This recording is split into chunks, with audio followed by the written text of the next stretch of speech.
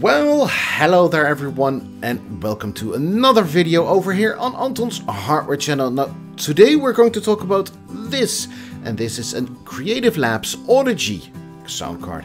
It was released back in 2010 and it was supposed to have an unprecedented 24 bits and 96 kilohertz, but in fact it didn't. It was just a 16-bit sound card. So what's going on? Let's find out in this video.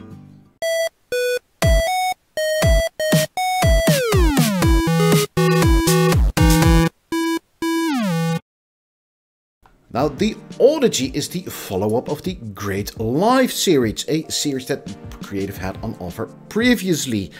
Now, that card was a newly designed card, but the Audigy is more like a Live 2.0. They have a similar architecture, and the decision to use that same architecture had some big consequences, because although the box said it has 24 bits, it was in fact on the inside a 16-bit card with a 24-bit digital to analog converter.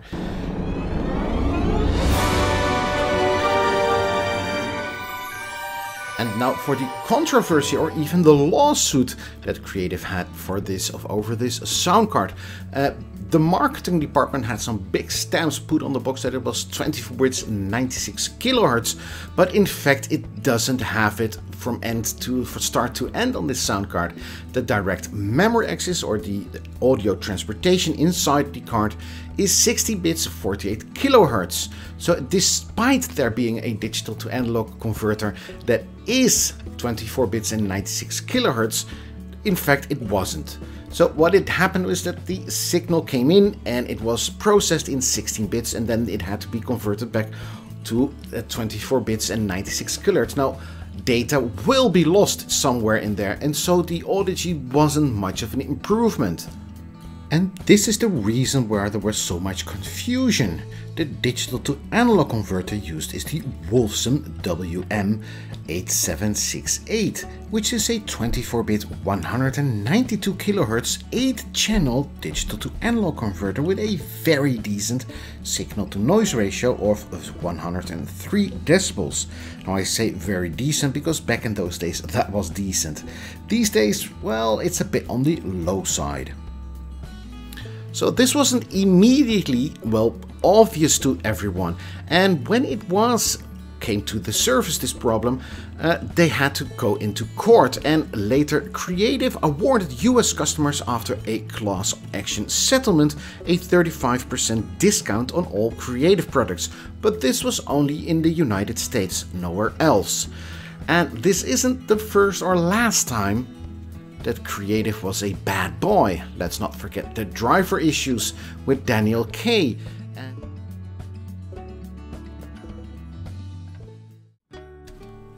The lineup of Audigy cards started with the Audigy LS, then the Audigy SE or Value, the ES, the VX, and then the top of the line, the Platinum EX. The Creative Labs Audigy SE and Audigy Value share exactly the same model number, which is the SP0570, and are thus the same card.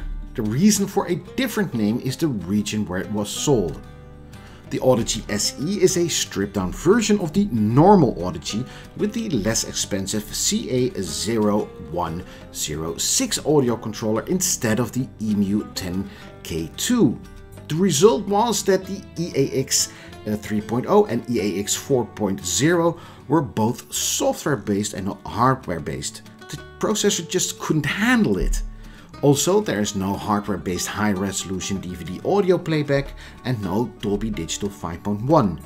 And there's also only one input, which you can either use as a mic in or a line in. Now, the Audigy SE is a small form factor or a low profile sound card, which makes it that a lot of system builders can integrate this sound card into their system. And you should not be amazed or, well, dumbfounded if you spot this one in new systems. It's a sound card from 2010, it's 2020 when I record this, so there are still systems out there being sold with this sound card. Now, if that's a wise decision, I'm not too sure.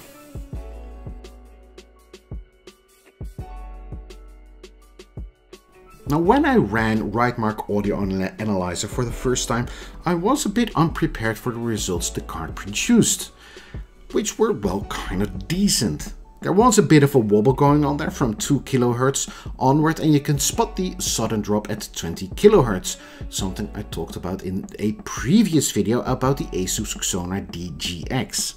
The total harmonic distortion, or THD, is 0,00446%, which is very good indeed.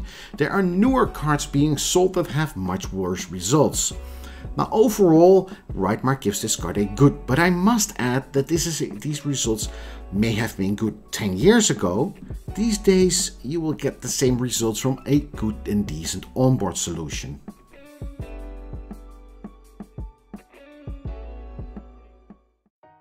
Now, since the arrival of Windows 10 1903, sound cards have a real issue with drivers, especially older cards, because they won't get any new drivers. And that's also the case with this Audigy SE. As you can see, the driver is from 2015 and it had some real issues with installing. After I did a fresh Windows install, I did manage to get it working, but with a minimal driver interface. Now, I know you can have some modded drivers out there, but I tried to keep everything as plain as possible. Now, even though the results from Rightmark Audio Analyzer should, well, point it out to be a nice listening session, I didn't find it to be, well, that good in my ears. It was uninspiring, underpowered, undefined, and everything with an "un" in it, even to such a point where I should say it's as good as underwear. It wasn't a pleasant listening session. You could definitely hear that this card is 10 years old.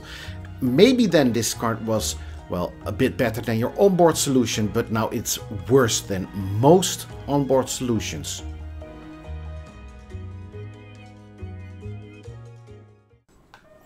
And now for the conclusion. Now, the fact that this is in fact a 16-bit sound card and not a 24-bit sound card.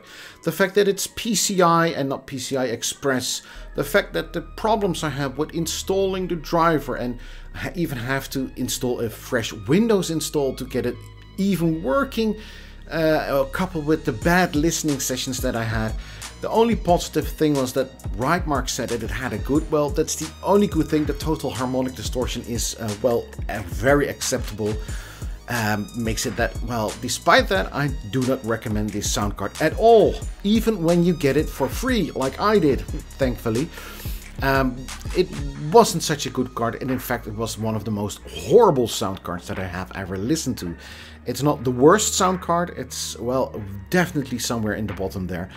Of my list. And well, that's it for me for today. I hope you enjoyed this video. I hope to see you in the next one.